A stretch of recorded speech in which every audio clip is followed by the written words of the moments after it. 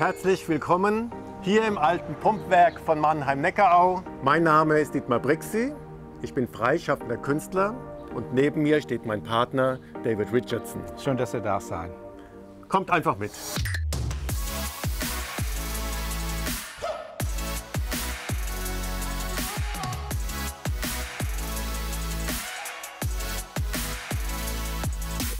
Als wir zum ersten Mal die Gebäude angeschaut haben, war das eigentlich eine komplette Ruine.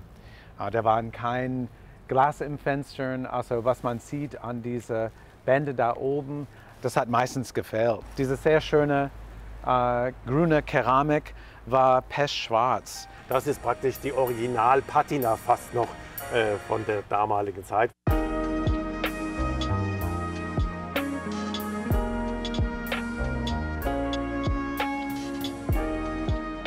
Sieht man ja, erinnert eher an eine Kirche. Wir sprechen hier von einer norddeutschen Backsteingotik.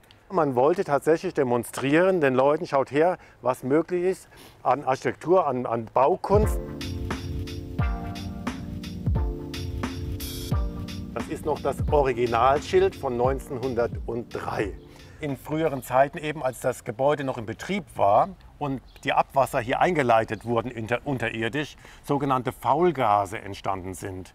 Und diese Faulgase waren eben hochexplosiv. Also sprich, wenn da ein Funkenflug gewesen wäre, wäre die ganze Hütte, muss man so salopp zu sagen, auch in die Luft geflogen. Heute dient der vordere Teil uns als Wohnbereich und im hinteren Teil die ehemalige Pumpenhalle zu sehen. Heute dient es mir als Atelier.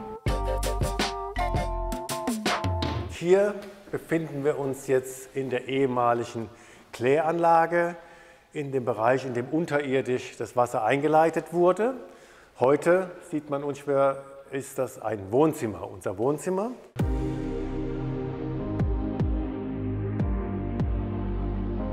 Und zwar bin ich hier als Jugendlicher schon mit dem Fahrrad immer vorbeigefahren, fand es auch schon immer recht imposant. Das Ganze muss man sich so vorstellen, dass hier eine riesengroße Öffnung war, umgeben von einem Geländer. Und man hat hier runtergeschaut in ca. 8 Meter Tiefe. Also man muss vorstellen, dass die Gebäude standen fast 15 Jahre verlassen. Leute haben hier gefeiert, da waren Kippen am Boden, sehr viele Bierdosen, Gartenstühle, die einfach in diese 3 Meter tiefe Wasserbecken unten lag. Wir sind hier vorbeigefahren, als wir gehört haben, dass es noch zu verkaufen ist. Wir sind um die Ecke gekommen, ich habe es gesehen und habe gesagt, that's it, we have to do this.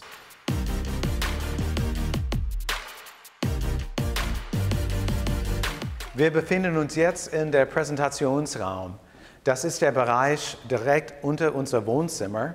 Das sieht man auch gleich, wenn man hier hochschaut. Die Decke, die wir hier einziehen könnten, ist auch gleich der Boden vom Wohnzimmer. In diesem Raum selbst, wir nennen das Präsentationsraum, werden auch Kunst von Brixy ausgestellt.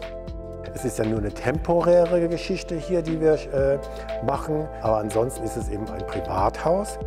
Der Boden unter uns war auch ursprünglich nicht in die Gebäude, weil da unter uns sind die Absitzbecken von das Abwasser. Und jetzt gehen wir eine Etage tiefer in den Katakomben. Sozusagen in die Eingeweide des Gebäudes. Hier kommen wir jetzt sozusagen in die Kanalisation. Ja, und hinter uns befinden sich die sogenannten Absatzbecken mit den Rechen. Und das mechanisch gereinigte Wasser ist dann hier eben in diesen Kanal gekommen, in den sogenannten Vorfluter und wurde dann praktisch in den Rhein geleitet. Heute ist es wunderbar als Weinkeller zu nutzen.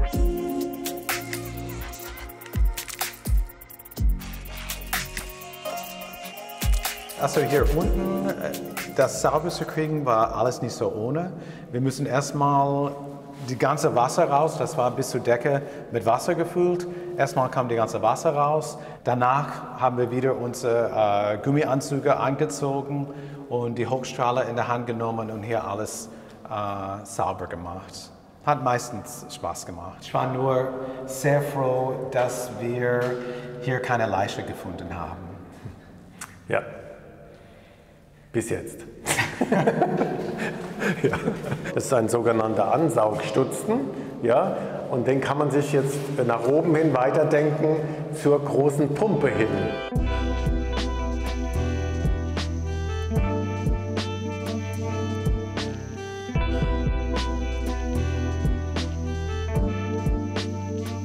Jetzt sind wir in die Küche.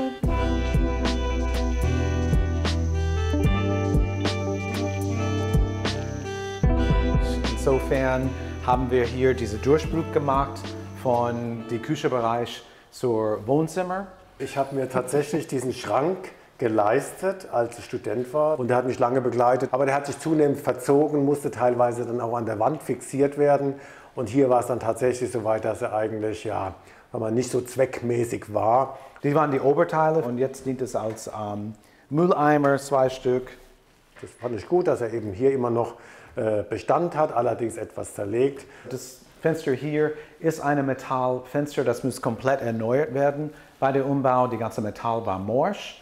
Und ich wollte ein bisschen diese Formaufnahmen von diesem Metallfenster und hier rüberbringen und doch Platz haben. Aber zu den Objekten hier, die sind auch eigentlich ein Sammelsurium an Dingen, die wir überall auf unseren Reisen auf der Welt gesammelt haben.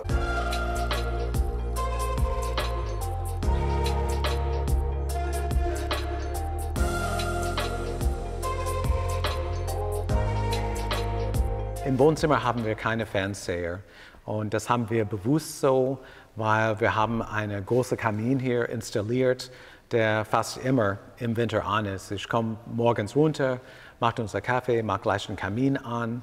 Wir treffen die Hunde hier, die schlafen beide meistens hier auf dem Sofa. Und insofern brauchen wir wirklich keine Unterhaltung hier. Wir haben genug unter uns. Da ist es allerdings so, dass diese Wurzel, das kann man unschwer erkennen, von einem Baum stammt, der an dieser eigentlichen Grenze hier gestanden war.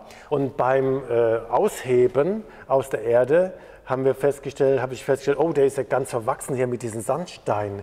Und habe ihn dann noch mit der Säge ein bisschen bearbeitet und farblich gestaltet. Wolltest du, dass es wie Kupfer aussah? Es hat ja hat schon die Assoziation natürlich zu Kupfer hier, mit diesem, als wäre das so Grünspan, der so drauf liegen würde.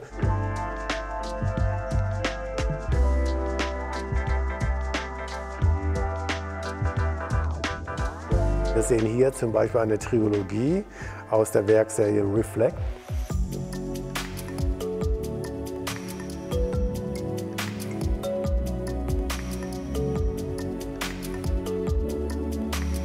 Für uns war das wichtig, dass wir hier was bauen könnten, wo Dietmar seine Arbeit machen könnte. Und wir haben diese Art, wir nennen das die Bühne, hier eingezogen mit einem Zugang von dieser Rampe. Ja, der Garten ist hauptsächlich meine Inspirationsquelle. Man muss sich das so vorstellen, ich arbeite an meinen Bildern, bereite Farbschichten vor, die antrocknen müssen. In der Zwischenzeit gehe ich aber gerne in meinen Garten und das sind eben die Blätter, an denen ich mich bediene. Von den Assoziationsmöglichkeiten kann man natürlich denken, es könnte ein Verweis auf die Vergänglichkeit sein, aber es ist nur eine Idee. An dieser Wand sieht man jetzt hier eine temporäre Installation von Bamboo Bubbles. Der Hintergrund dieser Bubbles ist, dass auch Bambus eben hier gepflanzt wurde. Ganz am Anfang, als wir ins Pumpwerk kamen, konnte ich mir von Freunden einen Ableger holen. Ja, das waren dann 2, 3 Halme gewesen, die ich hier reingesetzt habe. Und man sieht jetzt natürlich, was hier draus geworden ist, schon sehr imposant, fast schon ein kleiner Bambusdschungel.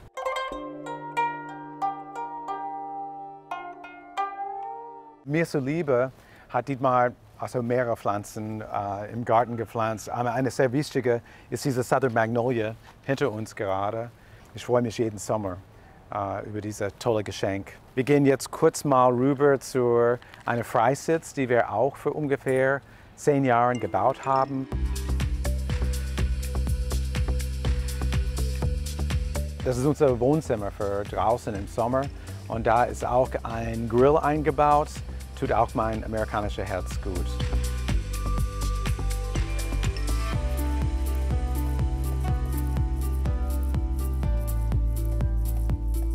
Wenn ich jetzt Fotos anschaue von damals, wie die Gebäude war und was wir alles an Arbeit gemacht haben, dann denke ich schon, vielleicht waren wir ein bisschen verrückt. Aber wir waren auch 20 Jahre jünger, wir waren auch frisch verliebt.